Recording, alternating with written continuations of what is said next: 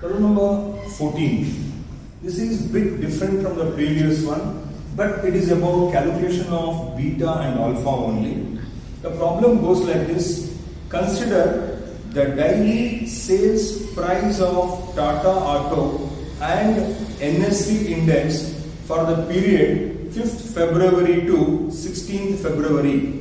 Calculate beta value and the alpha value. That's all given in the problem. But you can see three columns are given. First column is date starting from 5th of February to 16th of February. But in between you don't have 10 and 12. It's like a holiday. So you have been given their 9 days information. So how 9 days comes, I'll tell you. 10 days information is given, but when I calculate it is going to be 9. I will tell you how it is going to be. Next you have NSE index and Tata index. Don't assume it is returns. Please read in the problem very clearly given daily sales price. So please underline the sales price given in the problem. That means it is not returns. So what is the note here you have to remember is that price is given to be converted into returns, then calculate beta. Most important one. So if you don't read the theory given in the problem, you may go wrong. So you have to understand sales price is given, returns is not given. So what is the note? Price is given to be converted into returns, then calculate beta. The question comes now, when the price is given, how to convert that into returns? So I have a working number 1 here, calculation of return. So return is equal to, formula please remember, TP minus YP divided by YP. TP is nothing but today's price, YP is nothing but yesterday price, divided by yesterday price multiplied by 100. Returns should be always in percentage, so we have to multiply by 100. So how to go for this? I have given an example of NSE 6th of February and for Tata Auto 6th of February. Why we cannot find for 5th of February? Question comes. 5th of February is today's price, but yesterday price will be 4th of February, which we don't have. So we cannot find for 5th of February. We can start finding from 6th of February. Because when we calculate for 6th of February, we have today's price as 6th. Yesterday's price will be 5th. Then we can continue further. So when you are calculating here, for the 5th of February, no returns will be given. So when you total this from 6 to 16, 1, 2, 3, 4, 5, 6, 7, 8, 9, n is equal to 9. N is not 10 because we are not able to calculate for 5th of February because we don't have 4th of February data. So I will give an example of 6th of February, how to calculate the return for NSE as well as the Tata Auto. So NSE will be X and the Tata company will be Y. So market index is X and the company is Y. First one, for the NSE index, today's price of this one 845.75 minus 5th February 904.95 divided by 904.95 multiplied by 100. So minus we have to do that minus value to be divided by this, then into 100 minus 6.54. So minus 6.54 will be the value for 6th. Similarly for Tata Auto also same. 5th we cannot calculate. So 6th we can calculate. 6th day price is 570.80. Previous day, yesterday is 5th February, 597.80 divided by 597.80 multiplied by 100, you get minus 4.52. So here my value minus 4.52. This returns we have to calculate for every day. 7th will be today, 6th will be yesterday. Same we have to calculate like that. Next 8th will be today, 7th will be yesterday. Like that we have to calculate for every day till 16th. 16th will be today, 15th will be yesterday. Like that we have to calculate and find the value of x and y, then continue. So let me write the values of x: 3.37 minus 3.01, 0.14, like that. Calculate slowly one by one. Use calculator or write and calculate. It may take some time. Next, for y,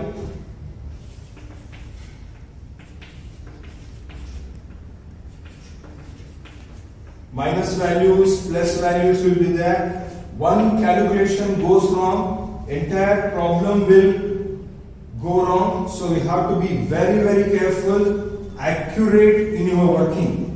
So minus values and plus values, you have to be careful.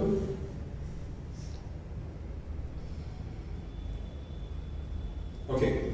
Then we have to go for totaling the x column and the y column. We have to go for x column and y column total. Add all the plus values. Then check with the minus value. X may be, minus may be more, plus may be more. You have to be very careful and total it. So in this, both minus values are more. Summation x is minus 7.09. Summation y is minus 4.57. So both you are going to find minus is more than returns, loss is more for x as well as y. Then we have to go for x square, then x into y. So x square when you are doing minus into minus becomes plus, not an issue. So 6.54 into 6.54, 3.37 into 3.37 like that. So difficult to go for. Minimum 2 decimals we can take it. If it is third decimal is there, please adjust that to the second one and go ahead. If you have more decimals, then take 4 decimal values. 4 decimal values. Otherwise, you may find more zeros only in that. So to be more accurate, you have to be very, very carefully doing it. So here you can see 0.0196. If you take 0.196 will be going, it has to be 0.2. So like that, you have to be carefully working. So here also we have to add everything. Here minus is there, here minus will not come because you are doing x square, minus into minus becomes plus. Add all these values. 82.7 is the summation x square. Then we have to be again going for x into y. Here minus into minus again plus will come. Then if it is 1 minus, it is going to be 1 plus. It is going to be minus only. So we have to be very carefully working for it. So if I multiply, I am getting here 29.56, 7.18 like this. Remember, so both minus is there, it becomes plus. You have to be careful here. Minus 0.14 minus 0.94. So it becomes minus value minus 0.13.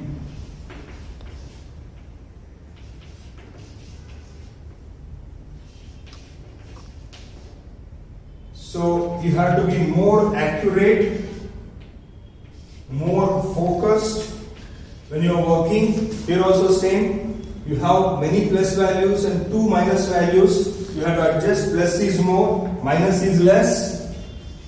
The final value is 88.81 is the summation x, y. So this may take more time for you to work, but a lot of patience is required to work here. I'll go for calculation of beta.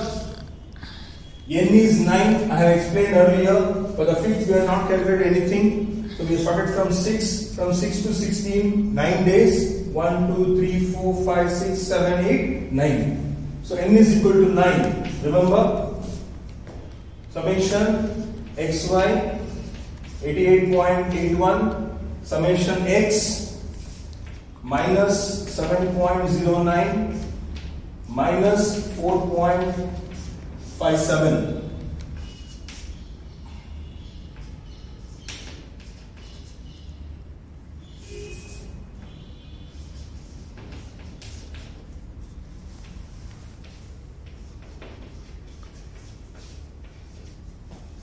So here we have to be more careful. A lot of minuses are there. So you have to be more careful when you are working. 9 into 88.81, 799.29.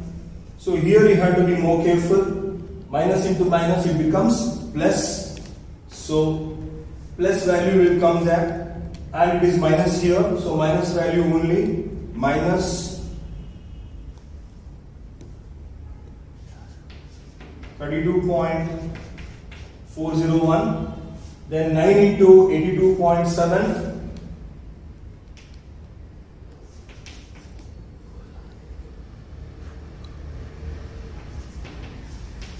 749. So divided by, when you do 9 into 82.7, 744.3 minus, you have to see here, you have to be careful, minus 7.09 whole square. So minus into minus becomes plus value, but here minus here. So plus into minus will be minus 50.268. So if you simplify further, 799.29 minus 32.401, 766.889. When some decimals vary, don't worry. For more accuracy, whatever you get, keep going on. Some decimals will not trouble you, main values may trouble you. So finally, B value, that is a beta value, is 1.10, that is a plus value. So this is calculation of beta. Next is calculation of alpha. For calculation of alpha, you need one more working number 2, x bar and y bar. So we have to go for this calculation.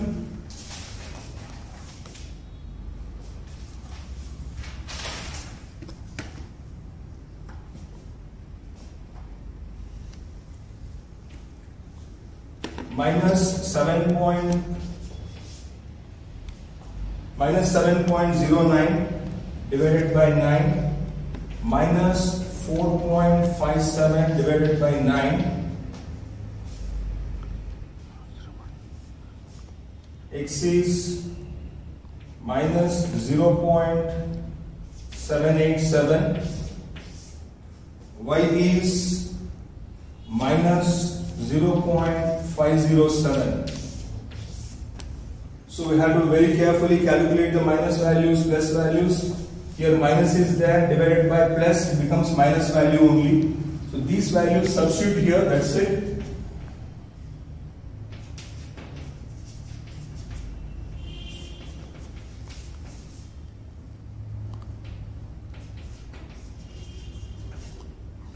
So again you have to be more careful here. So one is minus value, then here you have to find minus into plus, it is going to be minus only. So you have to be carefully calculating the values therein.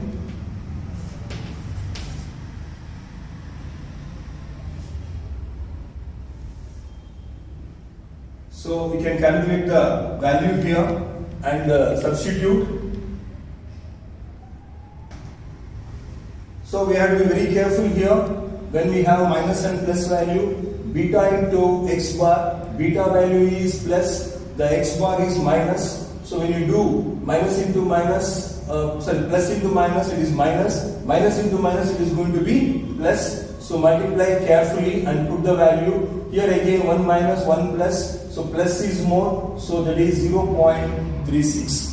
So this is the alpha value. If you are going for interpreting the alpha value, so if alpha is positive, it is profitable. So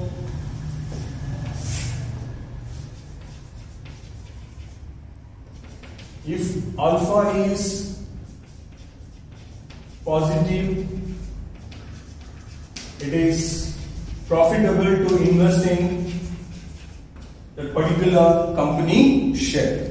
Also, if there is 1% increase in market index, then it is going to be 1.10 increase in the price of the particular stock. So beta, if you are going for it, so this will tell us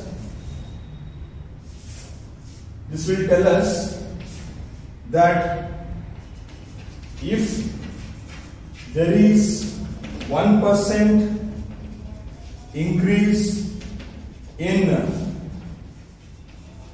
market index, then there is 1.10% increase in stock return. So beta is going to tell us if it is positive, more than 1, so it is going to be more profitable, less than 1, it is not so profitable. So because if 1% increase in market index, the stock price of particular company will increase by 1.1%. So 0.1% profit there. So this is how the beta is calculated to know whether to invest in a particular company or not. So based on the average of several periods, several days, several months, it is going to be calculated. So this is the interpretation for alpha. So this is the interpretation for the beta value. So you have to be very careful when you are interpreting. If you are given the problem to interpret, this is the way to interpret and answer for alpha and beta.